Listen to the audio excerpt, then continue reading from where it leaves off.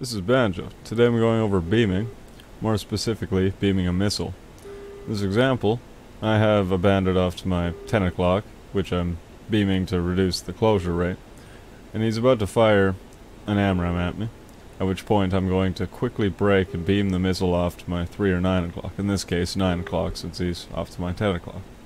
This is going to make the missile continually adjust its angle of attack to maintain lead pursuit on me, bleeding off its energy. At medium and long ranges, this is enough in its own right to defeat the missile, just by bleeding its energy. On this example, the bandit fires at about 20 kilometers, more or less, somewhere around the range that the AIM-120 goes pitball. So I quickly brake to maneuver and put that thing on my beam and hold it there. Here I can see it coming in, and I watch it come in. The longer it's in flight and the closer it gets, the more energy it's bled off. And once it's got to about 2 or 3 kilometers of my aircraft, I'm going to brake across the path of the missile, making it pull as many G's as it can to keep up lead pursuit on me. This will usually defeat the missile. Here you'd put out countermeasures and start to lock up the bandit as quickly as you can to get a shot on him before he gets a second shot at you, because once he sees your aspect changing, he's going to fire again. At this point I've fired an R-77 at the enemy. I'm going to brake defensively again in the case that he's got another missile in the air, as my radar warning receiver is still picking up the first missile. Here we're able to see that I've splashed the enemy bandit, and he hasn't fired another missile at me. I take a look around just to make sure, and I can go back to doing what I was doing before running into the enemy bandit. At this point my radar warning receiver stops detecting that first missile, as it's finally fallen out of the air. We'll take a look at this example one more time in TAC view. At this point we're able to see the bandit at my 10 o'clock. He's about to fire an AIM-120C. At this point I see the launch, quickly brake to put it off to my beam, forcing the missile to continually adjust its angle of attack to maintain its lead pursuit on me. Since the missile only burns for a short time, it runs off its own kinetic energy shortly thereafter. As it pulls G's, as it tries to keep lead on you, this will force its airspeed down, which is not going to be recovered since its motor is long burnt out.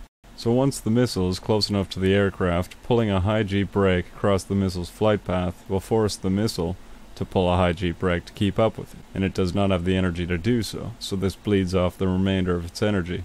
Seeing the change in aspect, the bandit is sure to fire, so be sure to lock up the bandit and fire on him as soon as you're able, then brake defensively again in the event that he has fired. In this example, he only gets the one missile off as my R-77 kills him straight out. We'll see another example though.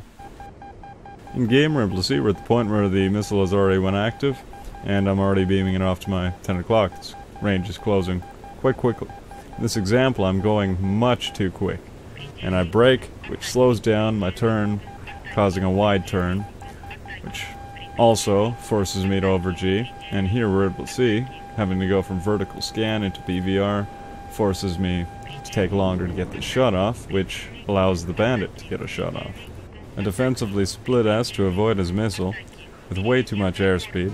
I'm not sure how I didn't over-G here.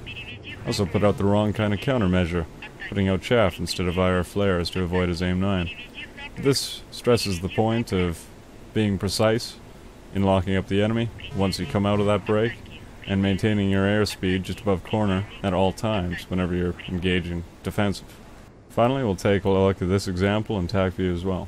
We're able to see from the point of the break where I beam the missile. At this point, I keep my airspeed up as high as I can, causing that missile to work as hard as it can to maintain lead on me, burning its energy off even further than in the previous example. Though I forget to retard the throttle and deploy brakes before I begin the brake. This forces a wider turn than if I were turning just above corner, and causes me to over-G almost to the point of unconsciousness.